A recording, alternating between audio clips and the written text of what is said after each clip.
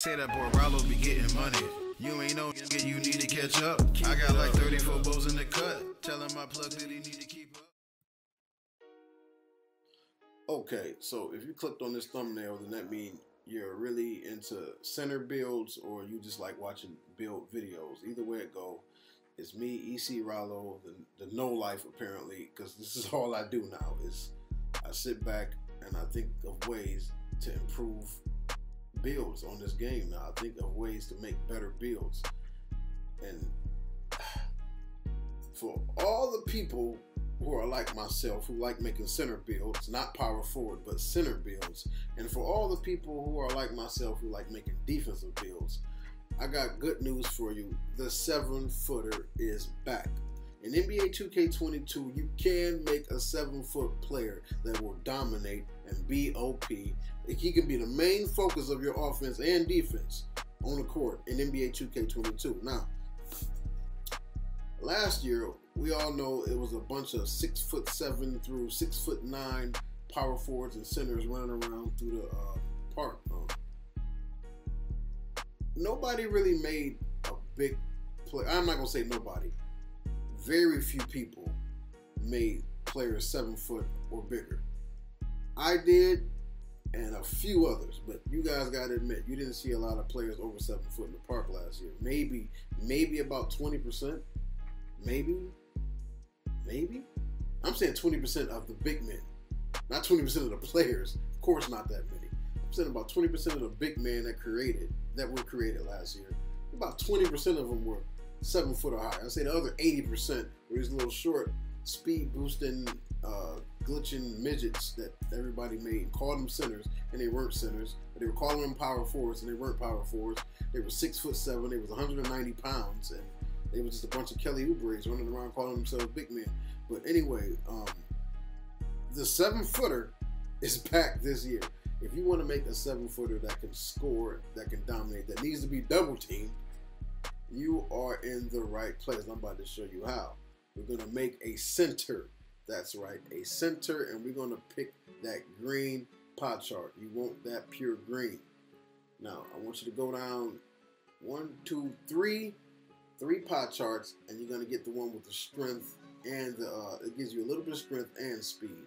The thing you take a hit on mostly on this pie chart is vertical, but if you're going to be 7 foot or higher, who cares about vertical, right? All right, set your potential. Now, of course, we want all of our shooting badges. We can get 30, and we want all 30. We need all 30. Trust me, y'all gonna love this. We want all 30.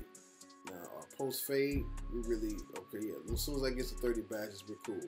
That's good enough. Actually, no. Give us all of our post fade, and we'll take some back on free throw, because I'm only going to be shooting free throws in my career. I'm not going to be shooting free throws in the park. So we can take some back on free throws. Now, pass accuracy, of course. You want that, and you do not want to be losing the ball, so you got to have control of the post. We take 10 badges from playmaking also. Now, you don't want your guy weak in the paint, so you need some interior defense. You need to be able to rebound the ball. Now, before we go, we're going back to defense. By the way, we're not. Actually, no. Let's do it now because we want blocks also. We get 6 badges so far. Give me something. Okay, we got a 72 block. We're gonna take that. Now, close shot, of course. We want that, and standing dunk. We want all that. That leaves us with 5 to put on our post hook, which we don't even care about. We don't care about. We're not post hookers. I'll post fade before I post hook. That's just me personally. I know how the post hook was overpowered for a couple of years, but I like to fade. I'm a fader. Right there, all we have is 47 badges, badge upgrades, but that's all you need. See, being 7 foot tall is a badge within itself. I mean, there is no badge for being 7 foot, but you don't need it. You're 7 foot tall, so we don't. Matter of fact, we're not even going to be 7 feet tall. Define. We'll take define. We want to be 7'1". We're going to take 7'1". We take a 2-point hit on our 3-pointers, which hurts. That kind of hurts. Look at how much stuff goes down when you go up to 7'1". Strength goes up. Strength goes up. Standing dunk goes up. Block goes up +2. So you're like, Ralo, why would you even do that then? It's because you actually get better choices on the see, this is a video game, so follow me.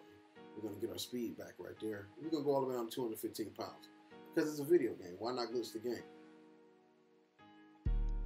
Perimeter defense and lateral quickness went up. Our interior took a big hit, but don't worry. Trust me, in the park, that's not gonna matter. Now, you would think we would go down, but we're not. We're actually gonna go up one. No, you know, look at that. Oh, look what just happened. That 83 pointer. I think I like that 83. I like that's cool right. That is straight right there. That is straight right there. That's what it is. Boom. Of course, spot up shooter. Of course, spot up shooter. That is the build. A balanced score. I made a balanced score at 7'1". He doesn't have alligator arms. He's going to be able to rebound and play defense in the middle, and you can't leave him open on the perimeter. A balanced score. Let's see y'all create one, y'all. That's all I got for right now. It's been your boy EC Ralo for 454 Gaming. I'm going to keep making these.